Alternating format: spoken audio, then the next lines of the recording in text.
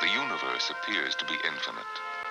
But starting from his tiny dot in one corner of the Milky Way, man is beginning his conquest of it.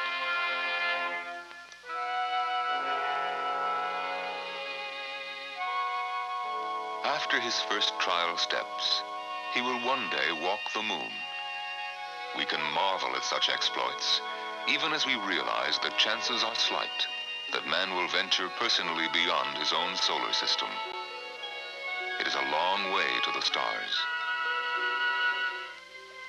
The sole source of knowledge of objects beyond our solar system is electromagnetic radiation. But despite the fact that we receive almost all our knowledge through our eyes, the visible spectrum is a narrow one. We might see many new colors if we could see into other wavelengths, and the light invisible to us can tell us much about the mysteries of space. Already, this invisible light has led us to a new understanding of the universe and provided unsuspected puzzles for our solution.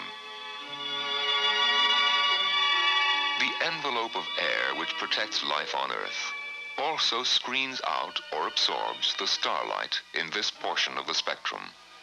And it is these invisible radiations that could one day tell us how stars are born and die, and how the universe was created. For earthbound astronomers, the challenge is tantalizing. Yes, it is beyond the air that we must go if we seek a clearer image of the heavens. Above distortion that makes the stars twinkle, above the blotter of air that absorbs the ultraviolet, the X-rays, the gamma rays, on which much of the study of starlight depends. We need a solid platform, hundreds of miles out in space, from which to make our studies. Not a rocket, not a balloon, but an orbiting astronomical observatory. And that is what has been developed by scientists at the Goddard Space Flight Center, where Dr. James Kuparian headed a group of distinguished astronomers. To know the stars, we must capture starlight, light that is cut off forever from human eyes on Earth. For this, we need special telescopes.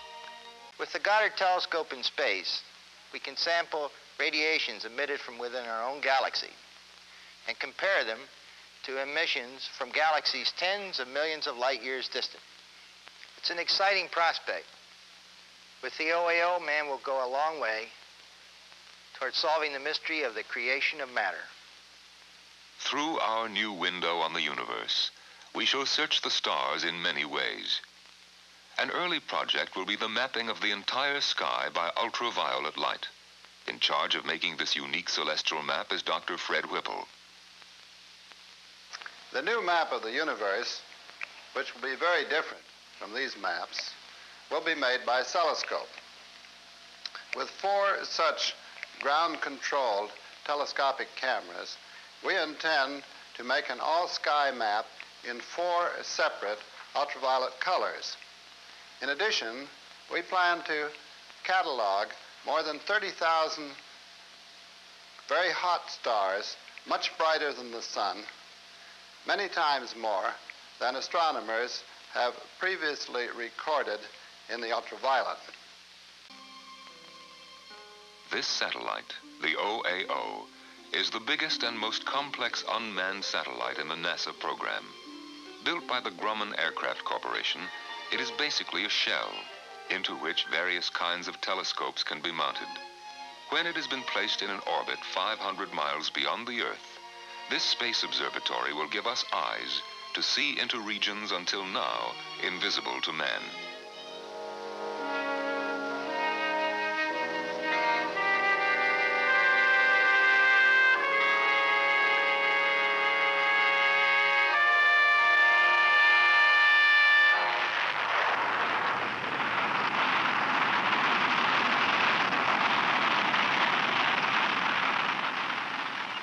Launched by a Centaur rocket, the OAO sheds its protective fairings in space.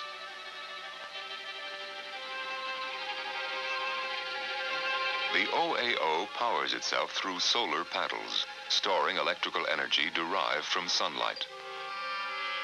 Once in orbit, it relies on solar sensors and star trackers to stabilize itself. Then it opens its eyes to look through a new window in the universe. With each succeeding year, a new OAO will be orbited. The first one in space carries telescope packages in both ends. From a ground control station, men reach into space 500 miles to point the OAO toward any part of the sky they wish to study. Precision is such that the OAO could fix on the eraser of a pencil 100 miles away. Observations can be stored by magnetic memory. And all information flashed to Earth within seconds. Recorded as numerical data, starlight images can be translated into pictures by the trained scientists. The OAO will be another significant advance in astronomy since Galileo aimed the first telescope to prove the Earth was not the center of the universe. From the time when prehistoric man wondered at the bright pinpoints in the sky, astronomy has developed as a challenge. The OAO, the Orbiting Astronomical Observatory, will extend man's range of vision across the universe.